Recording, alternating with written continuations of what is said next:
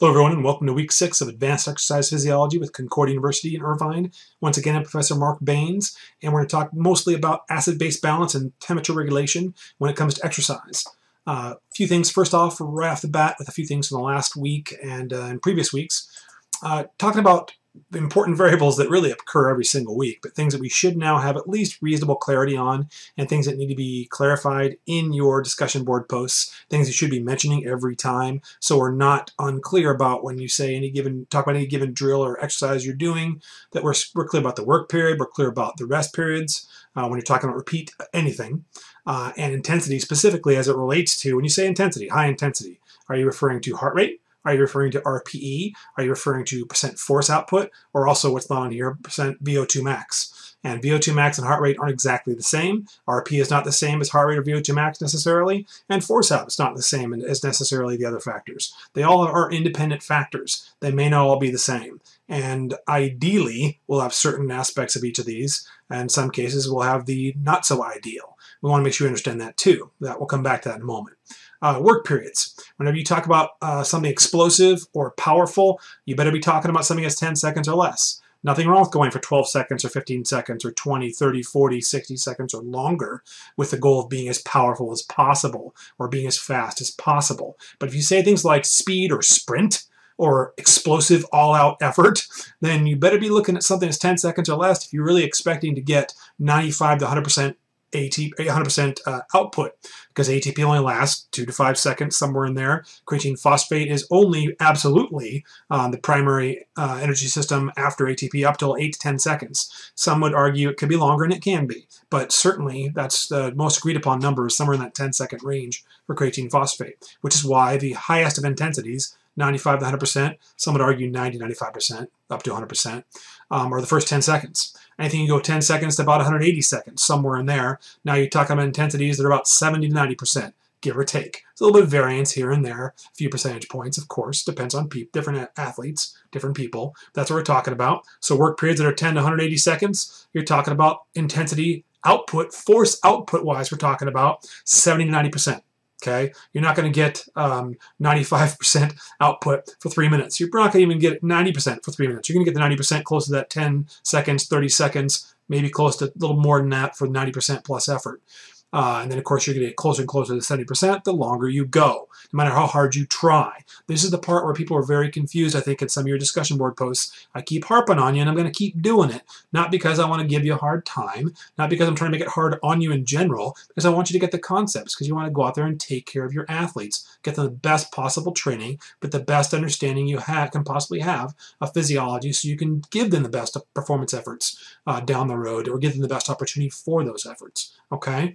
So your absolute all-out effort, you might be going as fast as you possibly can. To clarify this once again, you might be saying your effort's 9 or a 10, but if you're going for several minutes, your output's going to be maximal 70%, maybe less, okay, no matter what you do. And that said, that work period is going to be indicative of how high intensity you can be at the maximum. And rest period, of course, you need to have a proper rest. If you have 10-second or less output, rest periods are going to be 90 seconds or more, at least, okay, to get 90+% ATP recovery, so you can actually give the output for type 2X and type 2A muscle fibers in particular to do the work in that short burst work.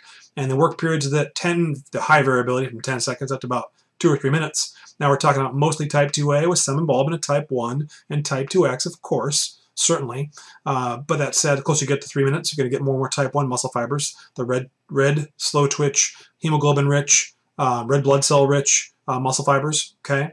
And we're going to need rest periods at least in the 30 to 90 second range minimally, okay, between sets for any of those work periods we're talking about.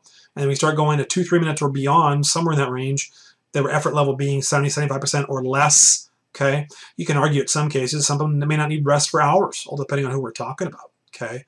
And that said, intensity, again, be very clear when you say high intensity. High effort is not high performance output, and that is the goal. I know it's your goal. I know it's the goal of every one of your athletes. So you better make sure that you're clear when you say that. They're giving all out effort. What are you talking about? That's RPE. They may not necessarily give you all out performance. It's very frustrating for all of us when we're giving the best effort we can and our performance isn't there. Well, our RPE is a 9 or a 10, but our actual output's maybe a 7 or 8 or less. happens all the time, in which case what you're being told, what the athlete's essentially telling you by their performance, is you need to cool off on the idea of having that high intensity day today. It's not going to happen. It's not there. Or maybe you just did too many sets, but something's not right.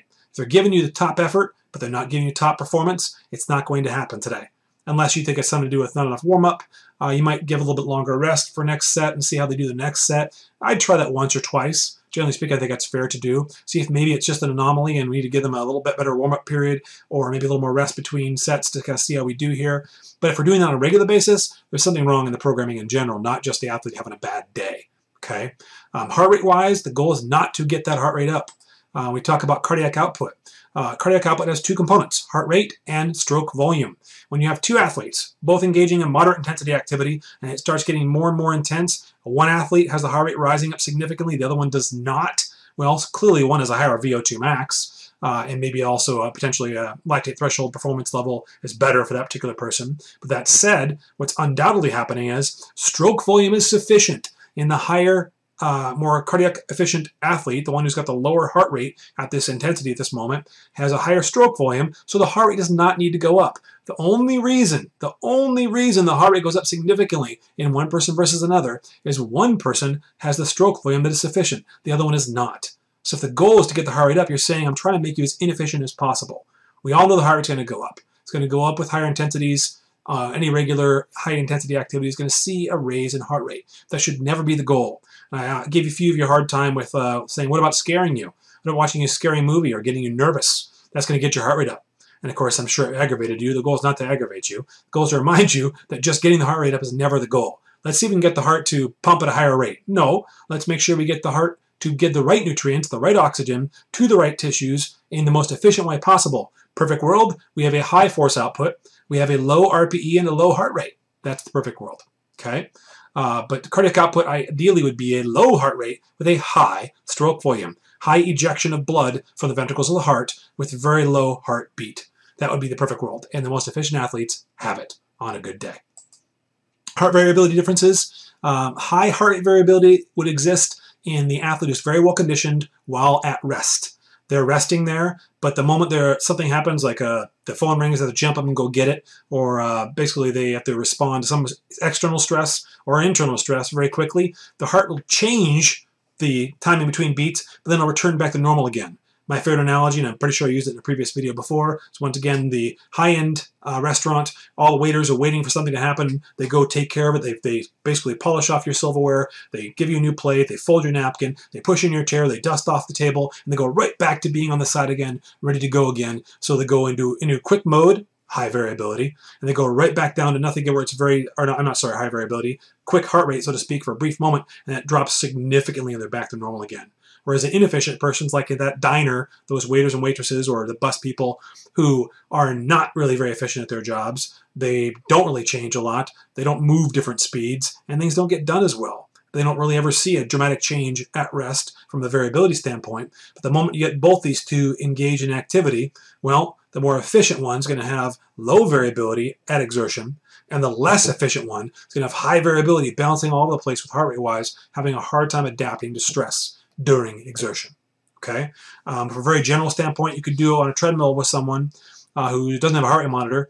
If they're either deconditioned or out of shape, if you get them on a treadmill at a fairly moderate activity, somewhere in the 140 beat range, maybe something like that, you're going to see at the same level steady state, performance-wise, maybe they're 6 miles per hour, maybe they're 7 miles per hour, depends on the person, right? Maybe they're 5 miles per hour.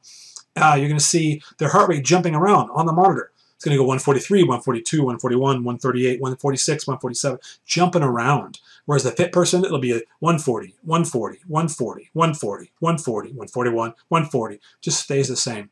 Very, very consistent. There's less variability. There's not much change in there from one beat to the next. So you're not going to see a average, which is what your heart monitor is giving you, is an average, what that's going to be for what it's reading right now. Okay? That's what it's basically telling you. That's why you won't see much change. Okay? So that's our goal. Lower heart rates and lower variability at exertion, ideally. Now, the ideal, of course, is that you return back to homeostasis. You're trying to get that body to return back to a reasonable hormonal level, trying to get the heart rate to return back to a low enough level aerobically below that 40% VO2 max, or right around that 40% VO2 max to the very, very most, 50% VO2 max, very, very most, we should say, which means your heart rate's got to be below 60, 65% at least of your max heart rate when you take the old school formula, 220 minus your age, multiplied by that 60, 65%. Okay? That's what we're talking about. Got to get at least below that. Perfect world, even more than that. Right? We want you to feel good by the end of that cool down and feel like you actually are ready to be recovered so that you go on with your day and come back again later today and exert again, or come back tomorrow with a reasonable level of effort, knowing that you've done a good job with the cool down to help your body be more efficient, returning to homeostasis as quickly as possible. We want our athletes to get as close as we can to rest before they actually are resting. Okay, perfect world, that cool down will probably last anywhere from 10 to 15 minutes in most cases, but sometimes it'll be longer if it's very cold out. The person's very deconditioned in a very hot environment with a well-conditioned athlete. It may only be 5-10 minutes. Could be much shorter than that. But heart rate's got to come down because we need to be aerobic level exertion, need to be recovery level. And remember, it was in one of your former chapters, a couple chapters back, and I actually mentioned it in the video, and it was also on your test. What's that ideal heart rate or VO2 max or heart rate range whereby you're going at the highest level of recovery, whereby cortisol levels actually decrease during activity below rest levels, and you get natural killer cell activity for the immune system to actually respond at a higher level, effectively strengthening the immune system, is 40 to 50% VO2 max, which equates to no more than about 60, technically about 63% max heart rate. That's where you want to be for that cool down, or by the end of the cool down, and where you want to be on a light day. Okay. Now, with that said, to actually get the relationship between VO2 max heart rate, RPE, remember, is all about perception. So it's what the person says. I feel like I'm pushing this hard, and you got to take them at their word because you can't really tell. You can look at facial expressions; they'll give you some feedback about what you really think is going on, or what you can estimate to be going on. But ultimately, they're the ones going to tell you that. Actual force output is what we want. We're the coaches. We want you to be running this 100-meter dash in this speed. We want you to get up and down the field in this amount of time. We want you to be able to get the ball into the goal, get the ball into the basket, get the ball into the end zone, swim and touch the end line, whatever it is, by a certain time point. They want a certain force output, certain speed or level of strength to get you there by that time. Okay? Well, their RPE will vary based on what they tell you they're doing. You gave them an absolute what they need to have for force output. Okay? Max heart rate, well, the best athlete more than likely is to be the one with the lower heart rate, not the highest one. I will tell you this, unquestionably. You're not going to see the person with the highest heart rate consistently be the one who finishes first. Unless everybody else just doesn't care and they're apathetic. Okay? If they're all working as hard as they can, you're not going to see the highest conditioned athlete with the highest heart rate. You're not going to see that. You see them with the lower heart rates if you had to monitor everybody. And by the way, you can do that in the pool or on land. Okay? And of course, VO2 max, we're just talking about your pace of what you would do for about 10 to 12 minutes at your fastest possible pace. In 10 to 12 minutes, that is your pace we're talking about. So clearly a sprint, technically, from a standpoint of effort, is going to be above VO2 max, right? Your interval work is going to be above more than 100% VO2 max. 120, 130, 150, 160. You'd have to break down exactly what someone can do in 10 to 12 minutes for an athlete for their VO2 max test, and then speed-wise, expect, well, for 60 seconds, I expect you to be a whole lot faster than what you'd be going for 10 to 12 minutes.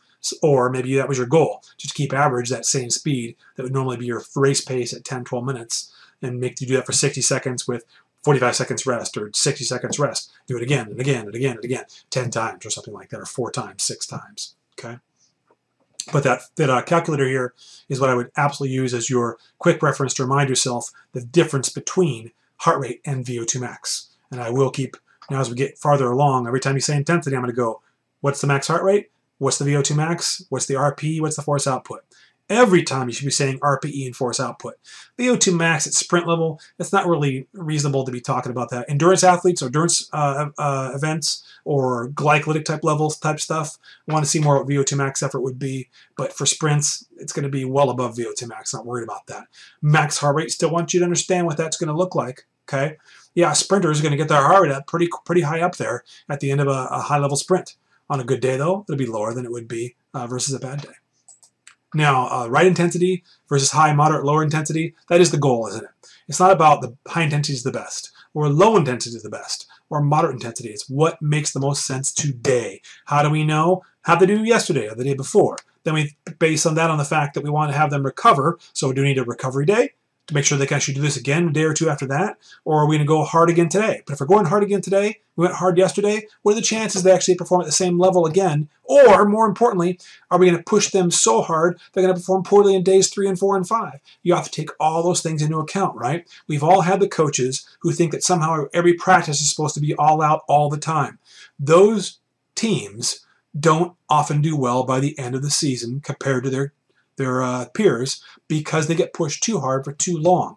If the season is long, they won't. Maybe in 2 or 3 months, they might be okay. If we're talking about 4, 6, 8, 10, 12 months of conditioning, the team that's actually slowly built them up and not pushed them to the nth degree is going to be the one that has the greatest level of conditioning near the end of a game or a match, okay, or an event. But the right intensity is what we want, not high, moderate, or low is the ideal. Low intensity force output, remember again, 70%-ish or less. Moderate, somewhere in that 70-85%, okay, somewhere in there, give or take. And high intensity is at 90-100% intensity. And if we're talking about work periods, 90-100% intensity, you're not going to get more than certainly 10 seconds or less for 95%. 90%, some would argue you can get close to 20-30 seconds or more from that standpoint of 90% intensity. That's probably questionable for 90%, but certainly 85% maybe for a lot of athletes of max force output. Okay, and it's not hard to figure out. You watch someone run as fast as they can. Take Usain Bolt, who runs that 9.58, did run that 9.58 100-meter dash. Running a 400, he's not going to run a 400 in 42. He's not going to do that. Okay, he's going to be running or below 40, nothing like that. It's going to be several seconds more than that. He's going to lose a few percentage points in force output by going for that long. Okay, conditioning playing a role and just simply capacity for work beyond a certain point. That's why you can't expect that same level performance no matter how long you go out. It has to be very much dependent upon the time frame versus how fast a person can bring back ATP to replenish those cells to perform the work again. Right? Acid-base balance. Well, your pH, generally speaking, somewhere around 7.4, and as you engage in more exertion or just more stress in general, blood levels of acidosis are going to go to higher levels of acidosis.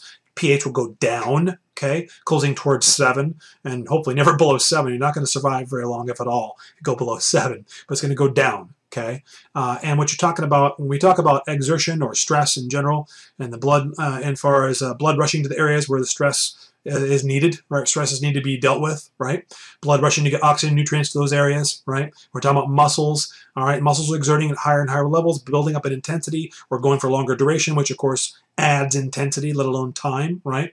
Hydrogen ion accumulation from the byproduct of the utilization of energy and breakdown of ATP to be used for usable energy, and of course the breaking apart of that ion or that bond will create those excess hydrogen ions, right?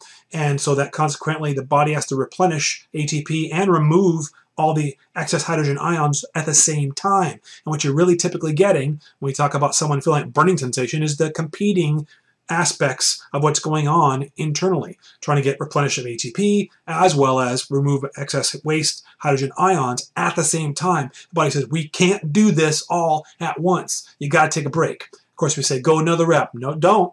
Your next rep will be less force output no matter what you do, guaranteed. It cannot be the same level of force output.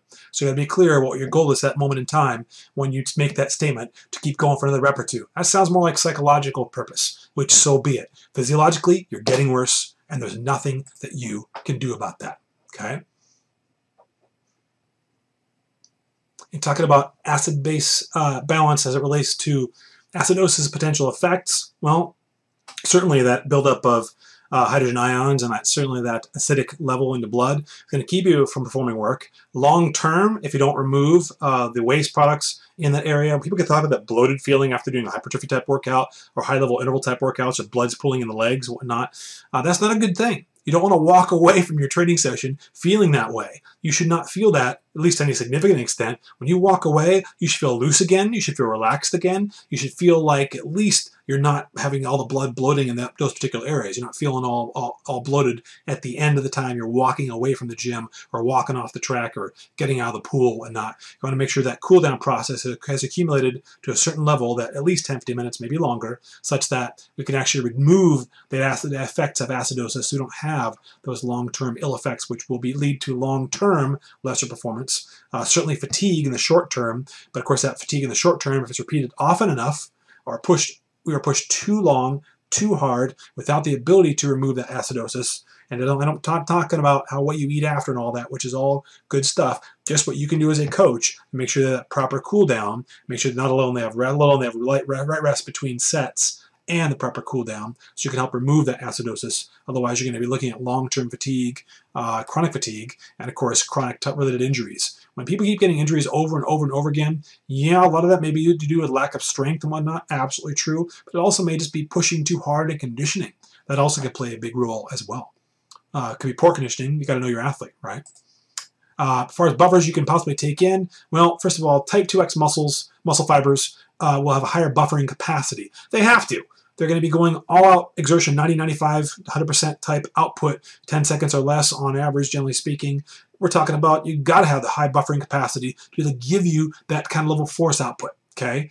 That said, it doesn't mean that somehow a lot of people say because they say type 2X muscle fibers have a higher buffering capacity doesn't mean that they're actually going to go for longer. It just means that they have to have that higher buffering capacity to be able to give you the level of force production you need for that explosive effort, for the high level of speed, and to be able to give it to you in such a short period of time before the ATP and the creatine phosphate runs out. Okay. That said, other things you can do, you can take in more water will help. Getting hydration to the area will help reduce some of that acidosis, reduce some of that buffer, help buffer some of those acids, right? Eating the proper diet as a whole, particularly the carbohydrate, plays a big, big role with that. Protein's not going to help you with the energy balance. It's not going to help you with that. It's going to help you more toward getting your amino acid balance to get you back to help build and repair cells post-workout, not so much for energy usage during the training itself. Right. Some people have certainly experimented with phosphates, with sodium bicarbonate, and taking that stuff and ingesting it to remove or reduce the acidosis. It can work, but also creates a lot of gastric distress, so you got to really be careful of playing with that kind of stuff. Anything you do want to do to see if you can improve performance has to be done for a long enough time to be sure it's going to work, let alone you doing the research to make sure it's going to work. And as long as it's safe, and it's legal, and you think you can find a balance there where actually you can help your athlete out, something worth considering after, of course, you have the proper programming and then proper diet, because you're not the dietitian, you're the coach. First thing is the program, then you talk about the diet, what's going on in the rest of your life, what's the stress going on, then maybe we talk about supplementation, things that might help as well. Now, we did mention before, blood flow, or at least blood flow in general, when it's cold out, you're going to have issues with blood flow, right? It's going to be much more difficult to get the proper blood flow because you're cold. Whereas warm, it's going to be easier. Some people go so far as say you shouldn't stretch in cold environments. That's just not true. It's going to be easier to stretch in warm environments, but you can totally stretch when you're cold. Absolutely. That said, it'll be certainly easier to get greater elongation to the tissues if it's warmer, so it's a better idea if you have the opportunity to do it. But that said, when it's really cold out, the reason why your skin gets cold is blood rushes inwardly to keep the organs safe and warm. So oftentimes you get cold hands, cold feet. Don't assume because someone has cold hands or cold feet, they're actually technically cold. Skin is cold, but they might be plenty warm. Okay. In fact, you often find some of the most well-conditioned athletes who are endurance-type athletes, glycolytic-type athletes, will actually be the hottest ones in the room when it's fairly hot because body adapts very quickly. They're the ones sweating the most. Okay. As well as in cold environments, they don't get cold easily.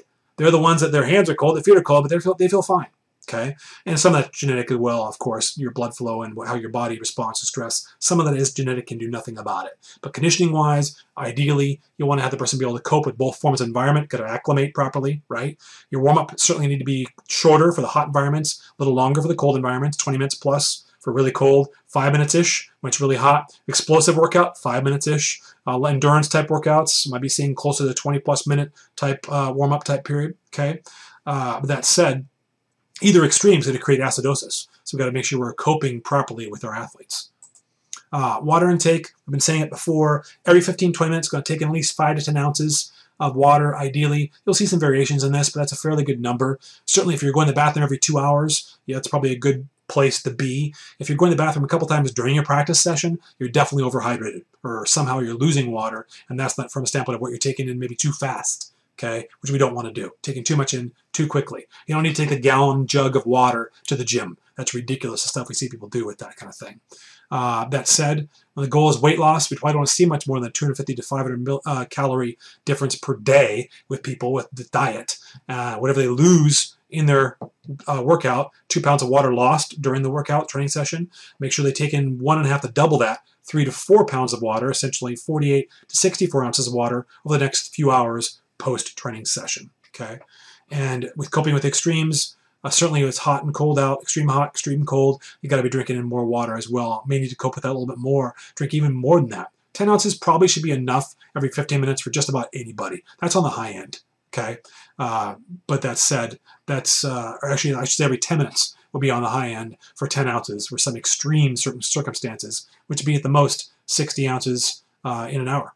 Right? That's at the most. Okay. Final thoughts, things to think about now going into our final few weeks.